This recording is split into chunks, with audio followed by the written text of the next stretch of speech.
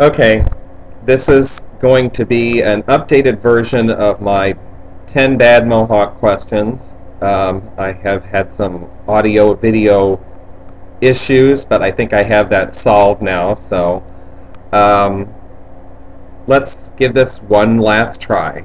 I want to thank again my friend Calpurnia Adams. She has a 15 bad questions not to ask a transgendered person. And you can find that on her channel, I believe, which is Calpurnia, youtube.com/Calpurnia. Otherwise, here goes my 10 questions for my Mohawk. Is that your real hair? This is the most common question that people are asked. That people ask me, sorry.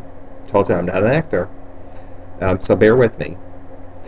I usually say, yes, dum-dum, it's my real hair, but I prefer to say something smart like, no, I shaved your mom's Bieber and superglued it to my head.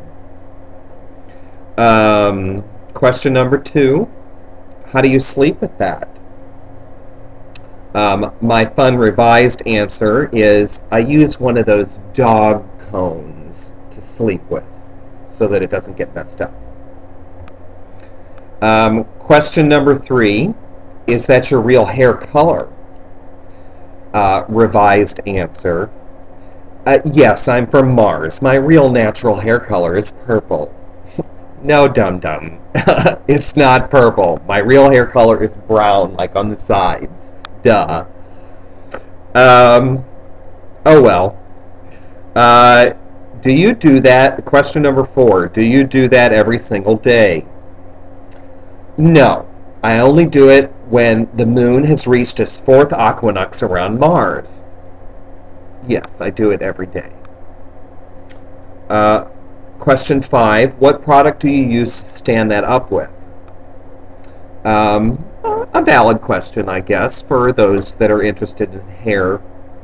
And, you know, it is quite a feat standing up this much hair, so a valid question. But my fun mockery type of answer is it's horse cum. I stick my head between his legs and blow him, and then he shoots a big load all over my hair. Stands up great, see? Question 6, are you trying to make a statement? Do you do that for attention? Actually, I'm kind of shy. Quit talking to me. No, I'm not shy, and I'm actually not making a specific statement with my hair. It's just a creative expression that is quite often misunderstood in public. So, and it's not really done for attention purposes. It's actually connected to my spirituality, and for those of you who know me that are watching this, you'll understand that. If you don't know me, then you probably won't understand that. And that's okay.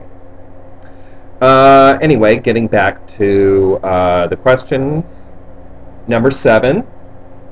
Like, oh my god, I used to see that hair color on punk rockers in the 80s, says the old troll. Thanks for the education, but I already knew that, and I didn't really need the education. It has nothing to do with the time period. It's an expression of 2010 that Photo Larry has made, and therefore it has nothing to do with the 80s. So thanks for the statement, but wherever you get your learning from, I really don't care. Question number 8. Aren't you, similar to this previous question, aren't you too old to have a Mohawk? This is usually like, you know, somebody in their 20s, and they think that, you know, because I'm in my 30s, that that's too old to have a Mohawk, that, you know, I should be like a teenager and a punk rocker, that, you know, I'm too old to have a Mohawk. Yes, I'm too old to have a Mohawk. I'm 85. Question number 9. Is that a weave? Usually asked by my black girlfriends on the train. Similar to the first question of is it real, if it's real. And the answer, usually smart answer, is no, I shaved an unsuspecting animal, dyed their fur, and weaved it into my hair. See? Looks pretty good, huh? And then the last question, and I'm actually going to add one more at the end that wasn't in the original video, is how long does it take to stand that up or fix it up?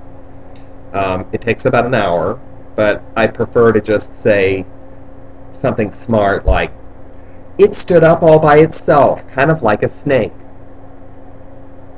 And the last question that I get asked more regularly, I've noticed, is how long have I actually had the Mohawk? And I've had it for about 9 years and have only cut it down once. If you look at the no-hate photos, you'll see my first no-hate picture that I did with Adam, where it's a short little blonde Mohawk, where I just freshly cut it off, I think the day before I did the photo shoot. But in that 9-year period, there's only been a few times that I've ever left my house with my Mohawk down.